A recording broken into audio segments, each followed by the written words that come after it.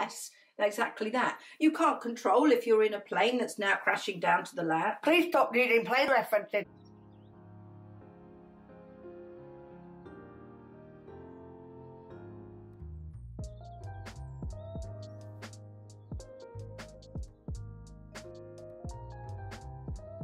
Hello lovely people, welcome to my YouTube channel, Hey Spring Chicken. My name is Cordelia and I'm in my early 60s, and I want to thank you, the returning viewers and the new subscribers. We hit 701 this morning and oh my god, that is so exciting. In YouTube terms, that's small. To us, it's blowing our mind, I promise you. Today's topic is how do I stay on top every day, consistently, when I don't feel good, I don't feel confident, and life just gets in the way. Faking it till I make it.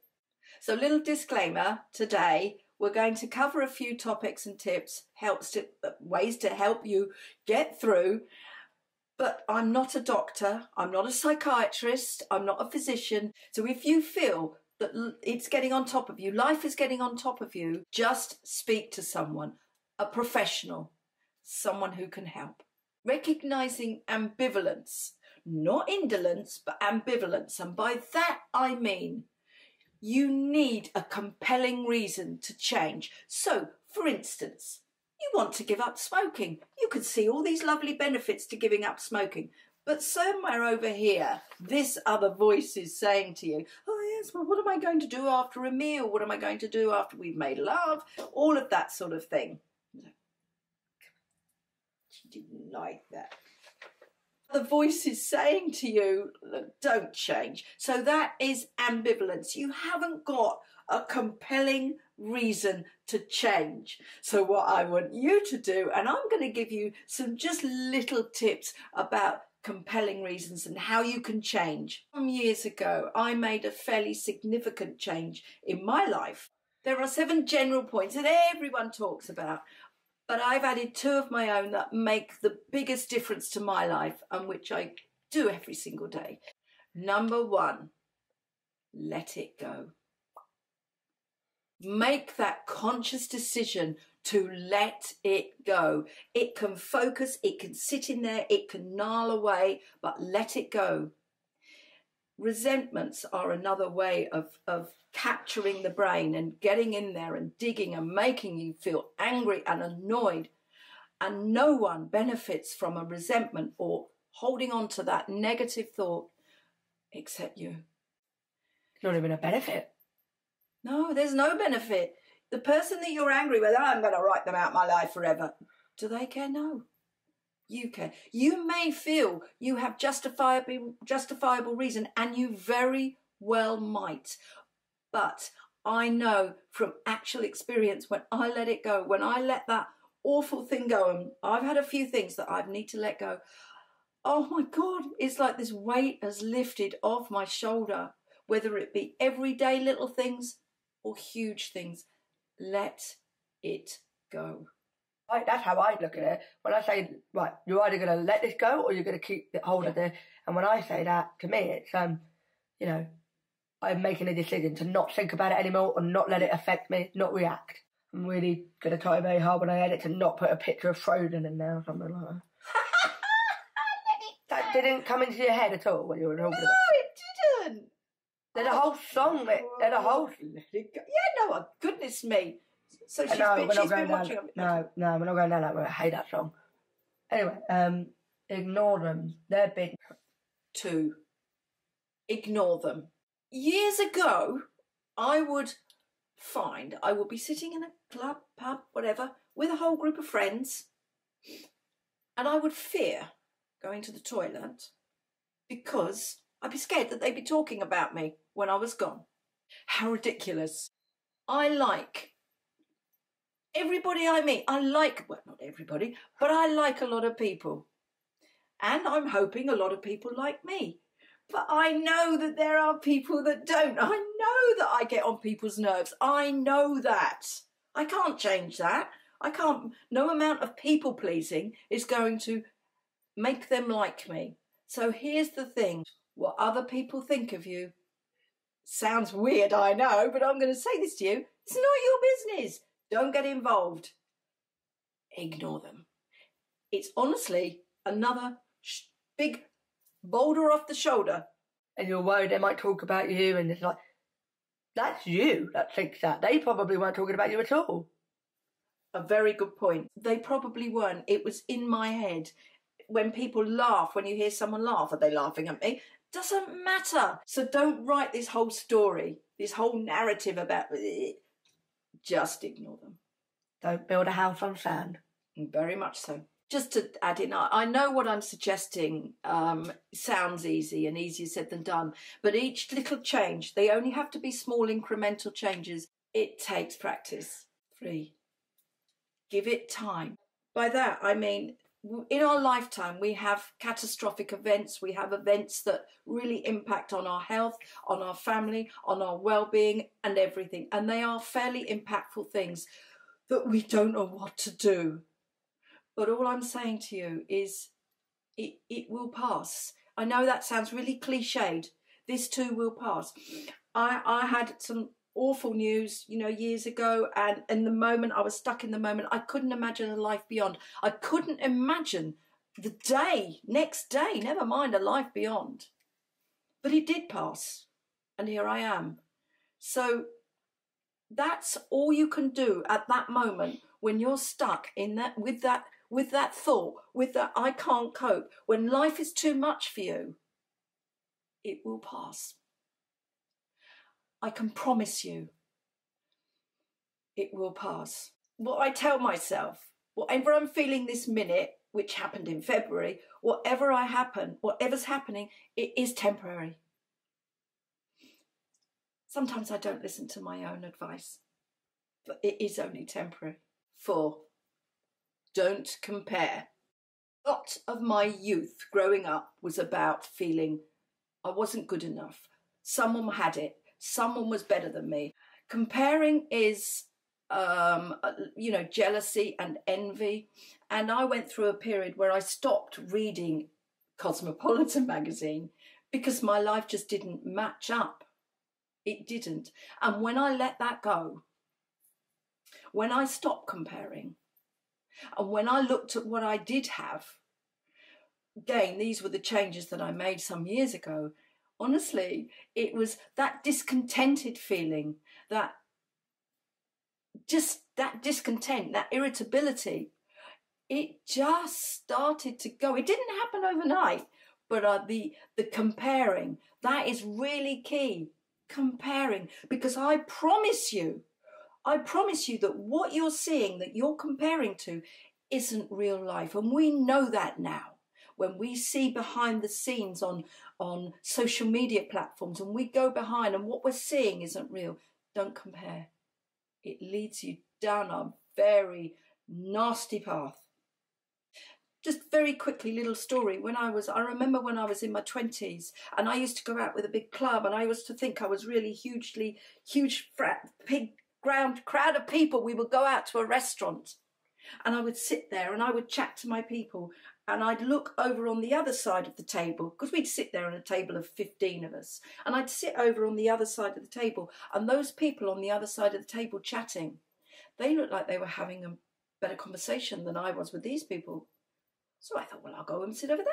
So I'd sit over there and sit with these people that were having the interesting conversation, and I'd look back and think, no, where I've just come from was more interesting. And that dawned on me I was only 22, 23 at the time. That is a real grass is greener, and it wasn't. Number 5, stay calm. Oh, that's difficult for me. So staying calm. So I have an analogy. I listened to a pilot landing a plane in a very difficult situation. It was a documentary. And there was this pilot, almost certain death for him and the people in the plane. Did he break his calmness? Absolutely not. He was calm. He was giving this confidence. And I thought, well, heck, if he can stay calm when he's looking at almost certain death, then I'm sure I can stay calm when I'm in Waitrose.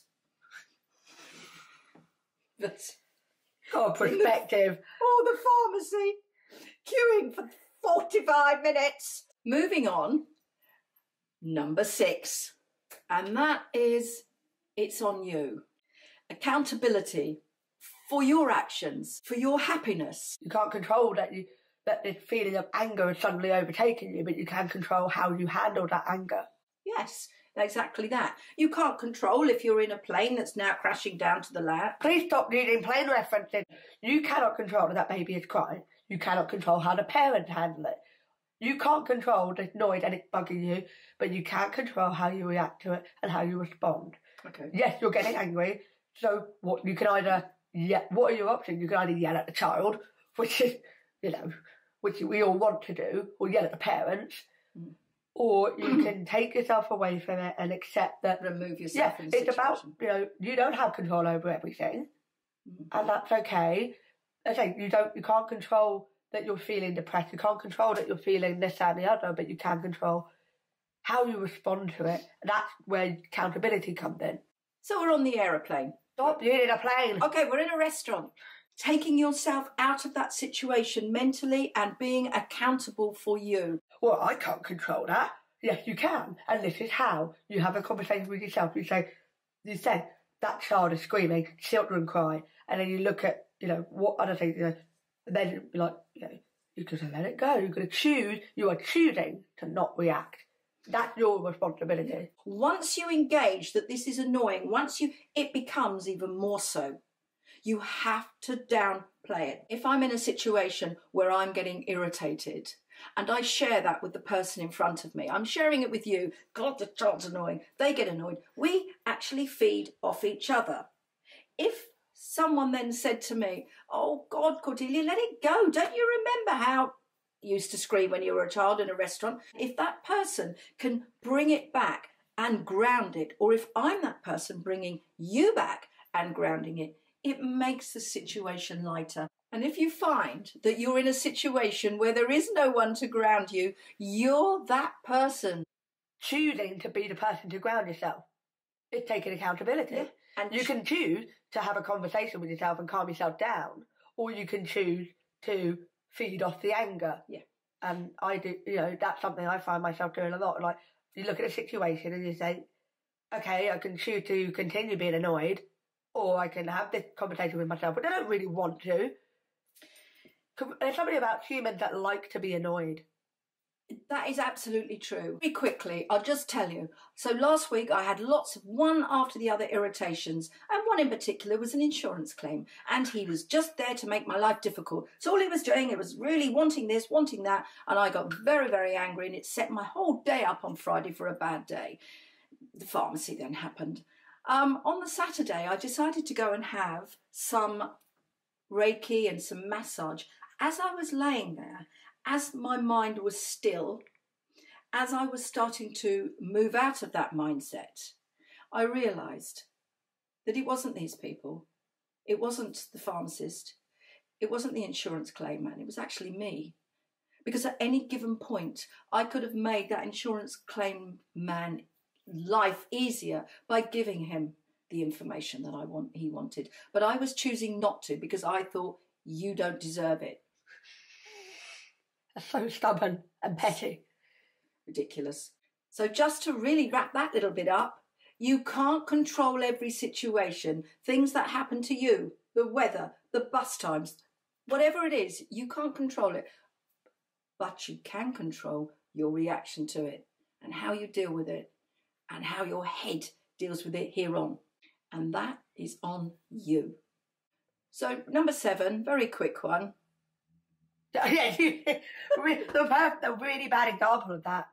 You smile. I know that sounds absolutely lunatic, but it really does work. You smile, someone smiles back. You've heard it yourself before. There's even a song about it. And that's why they have what's it called, laugh therapy.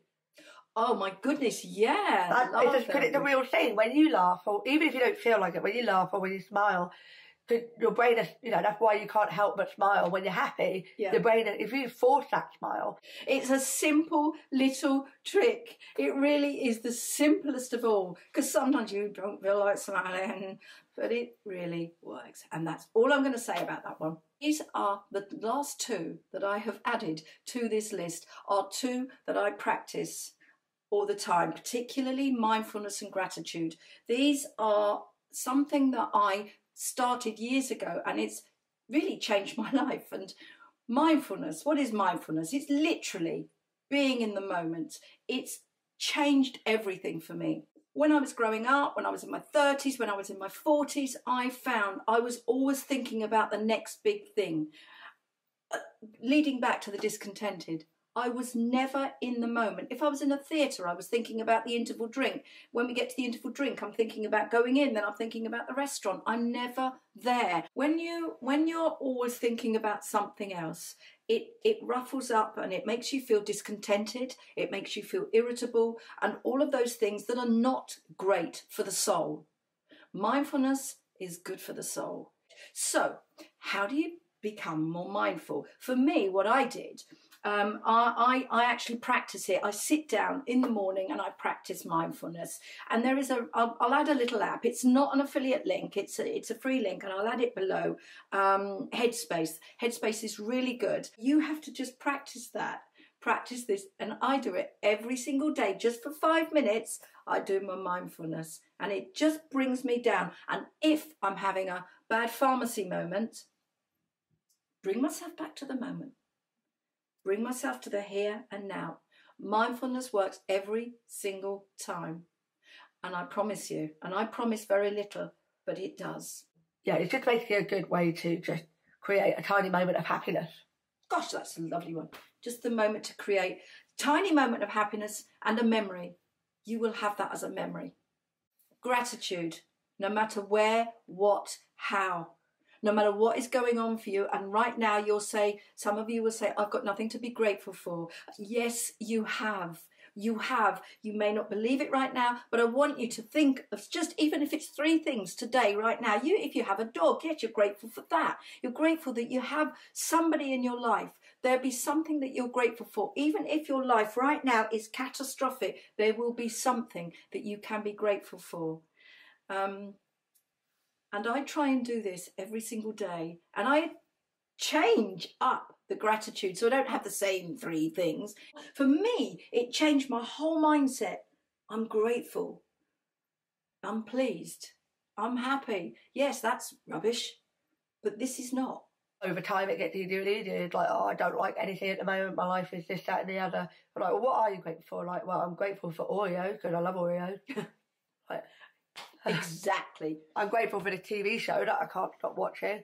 It sounds ridiculous, every time I get my Dyson out, thank God for Dyson. I know that sounds ridiculous, but oh my God, I do love my Dyson. Not materialistic, but yeah. No, but before it was so... Yeah, anyway, that man in the concentration camp who wrote that, what his name is. Man Search for Meaning. Man Search for Meaning, yeah. I love that book, God almighty. Yeah, you can learn so much from that. So. My last and final is listen. In my job, I'm in a very privileged position. I get to listen to people. This is my job. This is what I do. I listen. Perhaps it's the first time anyone has actually listened to them. We're thinking about how we're going to answer. We're not actually listening. Actively listening is wonderful. It's a wonderful, wonderful, not just a skill, but it actually makes you feel good. You're listening. Sometimes people don't want to have their problems solved. Sometimes they just want you to listen. Listen actively is my last little thing. I think also listening to yourself. Listening to those thoughts. Oh, yes. I thought that's where you were going with this. Sometimes. Listening to yourself. What is going on for you? You're very happy, you're very sad, you're very angry, you're very emotional. Ask yourself, go back, take it back, and listen. Still that mind. Listen. So those are my tips on how I live my life, how I stay on top, how I fake it till I make it, all of those things. If you have any tips, please let me know. Share them with us. and if you've made it this far. I know this is a longer video and it's different and we're not using props, so thank you for making it this far. And if you liked it, press the like button and subscribe. Honestly, it really helps us up. 701, we're going for 1,000. So please subscribe and ding the bell, and it will alert you to content that we're uploading like this every single week. You can also follow me on Pinterest and Instagram, and I'll have the handles below, and I have a website, and a lot of the subjects we've talked about today I've actually written blogs about, so I will add it in the description, but that's Hey Spring Chicken. I know this video is a bit different, but I'm feeling more optimistic in March, and hopefully this will help you too. So for now, enjoy and thank you.